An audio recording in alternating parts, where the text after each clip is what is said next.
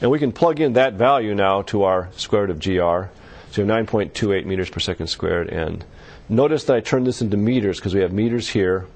And so we will have inside the equation meters squared over seconds squared. When you take the square root of that, you'll get meters per second, get the correct units. And we get a number of 7,799 meters per second.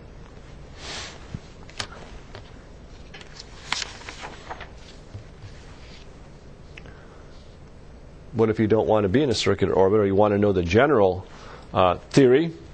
Well, we'll look now at orbital velocity for conic orbits. So in general, we could have elliptical orbits, parabolic orbits, or hyperbolic orbits. And so here I've shown a sketch of the Earth with a spacecraft located at this position from the center of the Earth to the location of the spacecraft in space, and that's r sub p. That's called the radius at perigee. So that's some distance. That's basically the radius of the Earth plus the altitude we want to be at. And then we have Vp, which is the velocity at perigee. And that's how fast you need to go for these different orbits. For this elliptic orbit that I have here,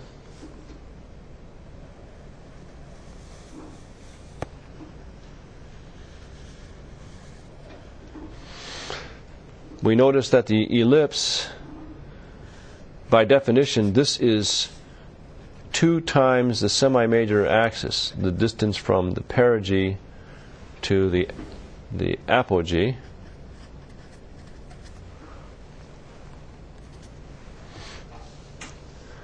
And to calculate the velocity you need to be in that orbit, you need the square root of 2 mu over rp minus mu over a. So this is the formula. The a that you plug in is half the distance of this. In other words, it's rp plus ra. This is the ra divided by 2. So that tells us what this guy is.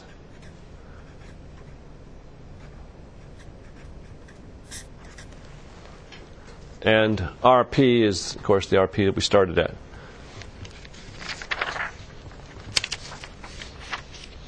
Mu is the gravitational parameter. It's spelled mu. By the way, you can look these up in an English dictionary. All the Greek letters have a spelling.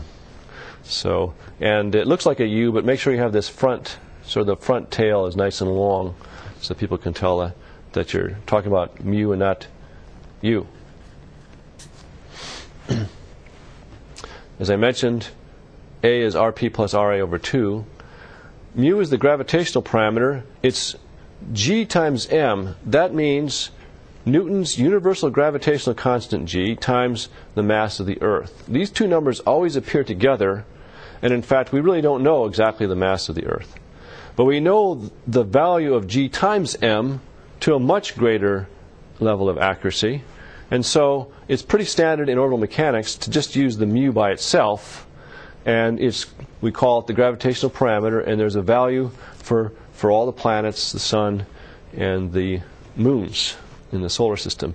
For the Earth, mu, which is this product gm, is 3.986 times 10 to the 5th kilometers cubed per second squared. Some odd sounding units, but we'll see why we have those units when we do calculations. For a circular orbit, the RA and the RP are the same distance, so we just put them equal, so that A equals R. And so if we go back to our original equation 3, if the A equals R, in fact equals RP, we have 2 mu over RP minus 1 mu over RP, so we just have a single mu over RP in that case. And so that gives us this equation. This is for the circular speed, or circular velocity. And we put in the value of 6,554 kilometers and put in the mu value I just gave, and divide. And notice that we have, everything has to be in kilometers here. Kilometers downstairs, kilometers cubed upstairs. So we cancel one of them to get kilometers squared per second squared. When we take square root, we'll get kilometers per second. And lo and behold, we get 7,799 meters per second, or 7.799 kilometers per second. It's the same result that we got from the Newton's cannonball thought experiment. Same value.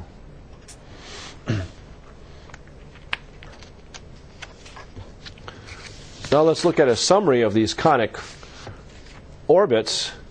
We've shown that for a circular orbit,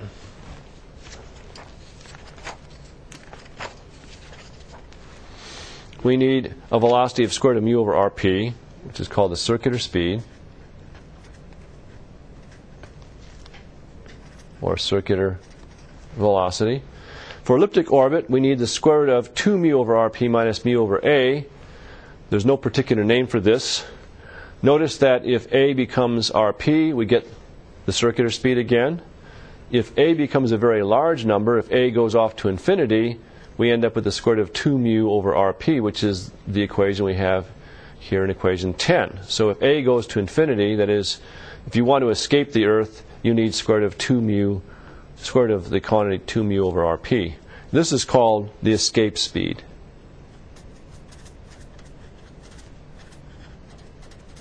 Or escape velocity. In some cases, you will need a hyperbolic orbit.